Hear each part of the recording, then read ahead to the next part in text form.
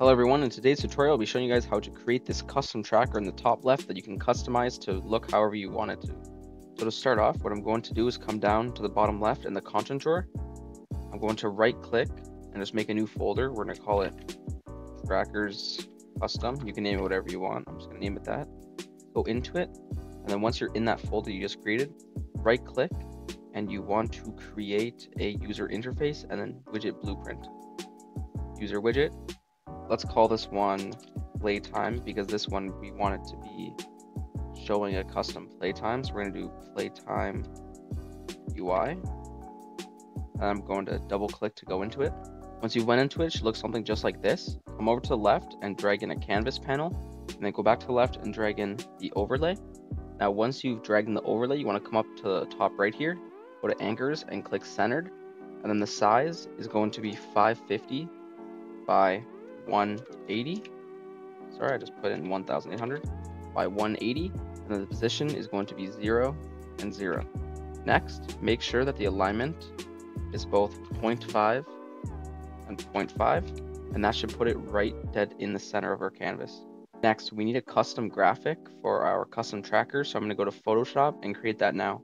As you can see, I'm in Photoshop, and then you want to do the exact same size as in the tracker, so you're going to put 550 by 180, and then the resolution should be 300. And just click create, and that should create a new canvas for you. You want to just make sure to fit the screen and zoom out a little bit just so you can see.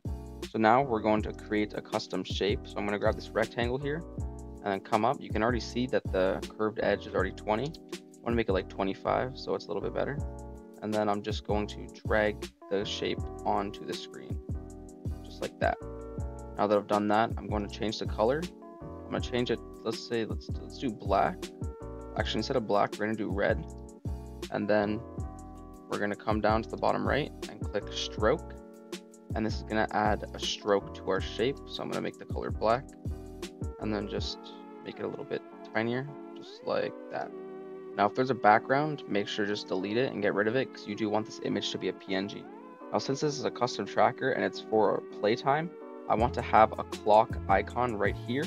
So what I'm going to do is that I'm going to go over to Fortnite.gg/assets. You can see it right here, and I just simply looked up clock. You can see there's a bunch of different icons you can choose from. I find this one to be the best looking, so I'm going to select this one, and then I'm going to download the white one. Once I've downloaded it, I'm just going to simply drag it onto my Photoshop file. Now that I've dragged it in, I'm just going to make it a little bit smaller, bring it to the left, like that. I'd say I want to add another stroke just so it pops out. You can do just like that. Make sure that's aligned in the middle. Just want to make sure this shape's aligned in the middle as well. That is, make sure this is aligned again. Just like that. So now that we have our custom tracker design completed, you can just come up to the top left and click export and then save for web.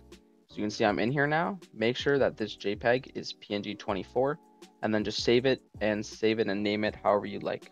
So I'm now back in Uefn. I'm going to go to my content drawer and just click import, and I'm going to import that graphic that I just exported from Photoshop. So now that it's imported into my content drawer, I can simply just drag it out and adjust the size to fill in this rectangle.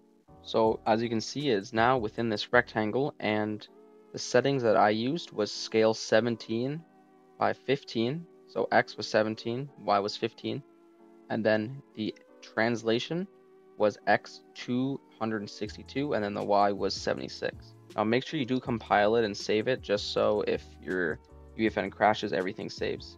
Next, what we're going to do is that we actually need the text. So I'm just going to come back up to the top left here and grab Uefn text block. Just drag it out onto our canvas. And what I'm going to do is I'm going to adjust the outline size a bit. You can see that's a bit too much. Let's do around 5. That looks about good. And then we just got to go through the settings and adjust where it's located. Okay, so if you scroll down to the bottom and go to translation, once again, you can move it. So what we're going to do, we're going to move it down because we want to tell the players what this tracker is for. Let's put the size back down to 30. And then up here under content, you can see text, and this is where you can change the text. So what I'm going to do is play time. Did not spell that correctly, like usual. Play time. So now the players know that what this thing is, the tracker, is playtime. I'm just gonna adjust the location of it again. And then what we can simply do is just click on it, Control C and Control V to copy and paste it. Go back down, and then what we could do is bring it down, and then we can describe what the player will be earning. So you can do something like play for 30 min for huge reward, something like that. And then what you can also do is click the enter, hold shift and enter key to bring the text down like this. And then obviously the size is too large, so we can lower it. I think probably 20 will be good. Yeah. And then we also want to change the outline because you can see that's too thick. Let's try 3. Yeah, that's good. And then we can probably bring it down a bit more so it looks a little bit better. You can probably do the same for the top as well, just like that.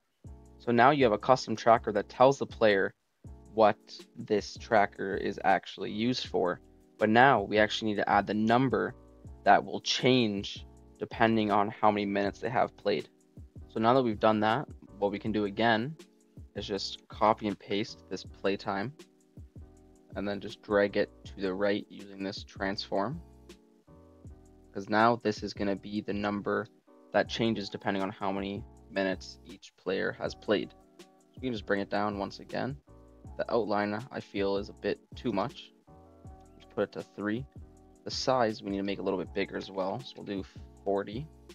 And then the text, say you want 30 minutes playtime.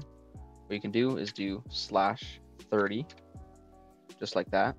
Now let's make it a little bit bigger. We can probably do like 47. Yep, that looks about right. Go back down and just align it in the middle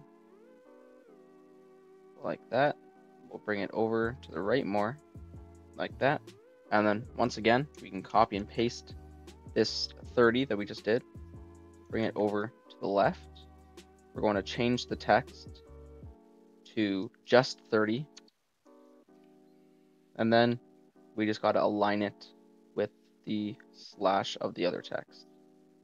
So we're going to bring it over to the right and align it just like this.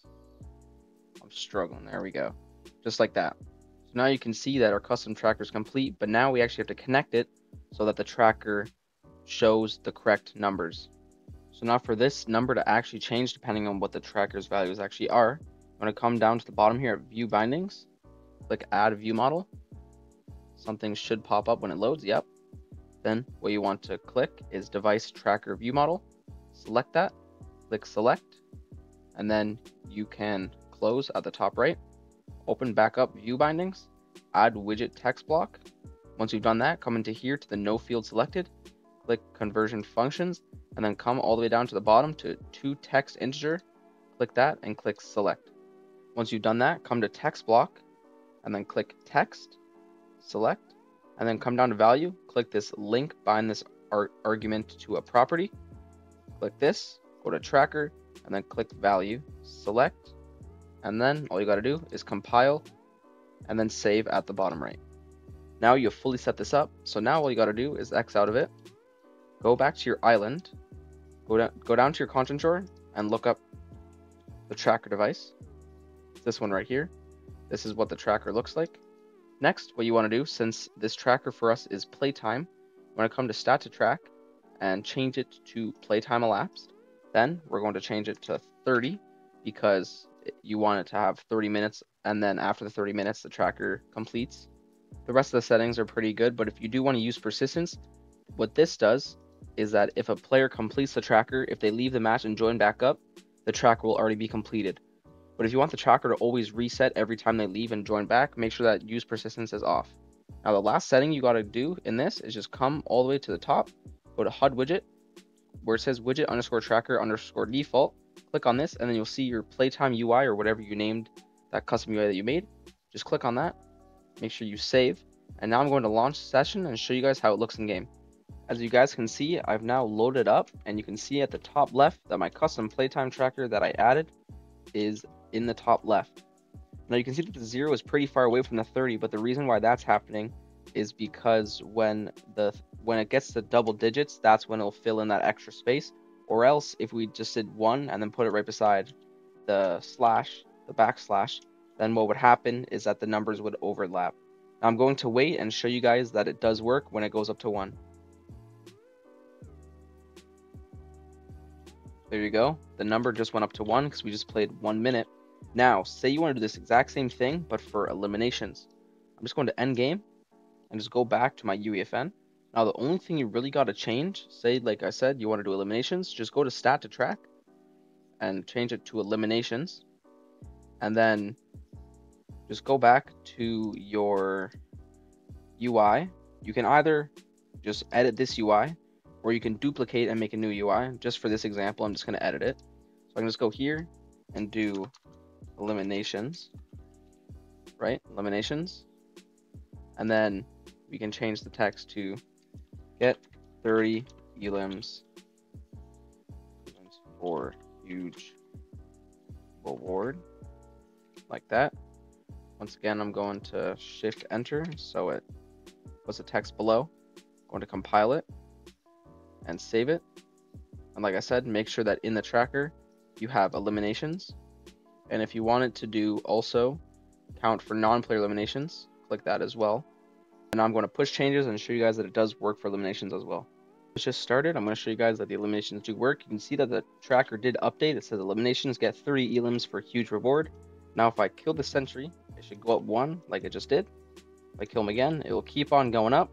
And then if I get up to 30 eliminations, like past 30 eliminations, the tracker will then disappear and complete. So I hope you guys did enjoy today's tutorial. If you guys did, please make sure to like, subscribe, and comment down below on what tutorial you'd like to see next. Also, please make sure to join my Discord. The link to that is down in the description. It'll be really appreciated. Also, please make sure to go down in the description and also check out my PayHip. I sell a bunch of stuff on there, and it does support the channel. Thank you guys for watching. I'll catch you on the next one.